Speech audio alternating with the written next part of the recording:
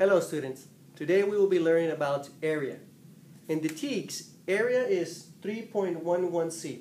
It is the use of concrete and pictorial models of square units to determine the area of two-dimensional figures.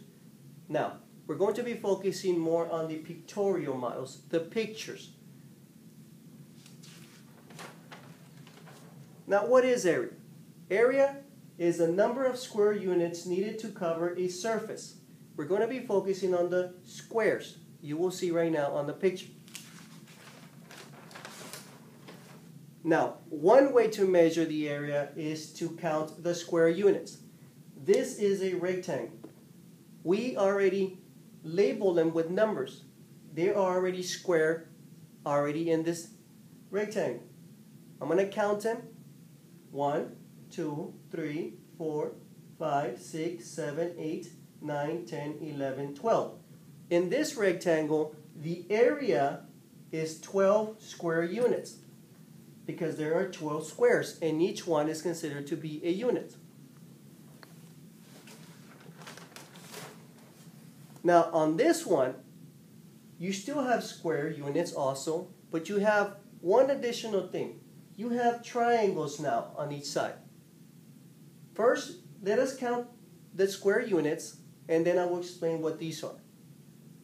1, 2, 3, 4, 5, 6, 7, 8, 9, 10, 11, 12, 13, 14, 15, 16, 17, 18, 19. So far we have 19 square units. Now these triangles is half of a square. So if a triangle equals half of a square and we have two triangles, we can put them together to make one square unit. So half plus half equals 1 square unit. Now we already counted 19 square units here. So now we do 19 plus 1 square unit for these two equals 20 square units. And this is how you label it when you do area, square units.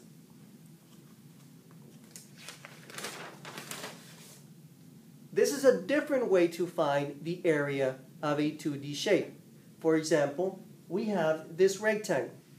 There are no more square units in the inside, so there is no way you can count them anymore. But there is a way by using this formula. The formula is to find the area, we must first multiply length times width. And what is the length? In this rectangle, the length is from here to here. And the width is from here to here. And that's all we need. We have to multiply 7 times 3.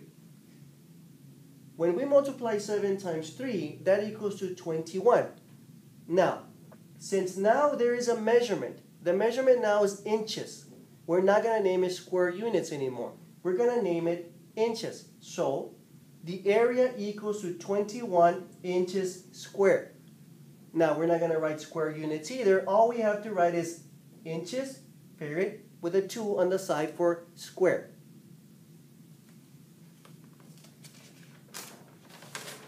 Now here I've drawn two different 2D shapes because I want to find the area of these two shapes. Now, I want you to find out first this one and then this one, and I want to add them together to find out the total area of these two shapes. But first, let's go to this one. Now again, remember I said that length times width equals the area. So I did 3 times 5 equals 15 centimeters squared. Then I came to this one over here, and I said the same thing. The area is the length times the width. So I did 6 times 2 equals 12 centimeters squared. Okay? Then I grabbed the total area on this shape and the total area of this shape and I plus them. That is to find the total areas of both of the shapes. So I get 15 plus 12 equals 27 centimeters squared. And that is to find the area of both of these shapes. Now, this is a review of what I just taught you right now. One, that you can count the area by counting the square units. All you have to do is count the little squares. How many squares there are is the total area. 2. Remember that each triangle equals half a unit. So if you have 2 squares, then you have 1 unit. And 3. Area equals length times width. You use this formula whenever you do not have square units, but you do have a length times a width, and all you have to do is multiply both of them, and you will find the area. I will see you next week to show you more on area, and we can do more activities. Bye.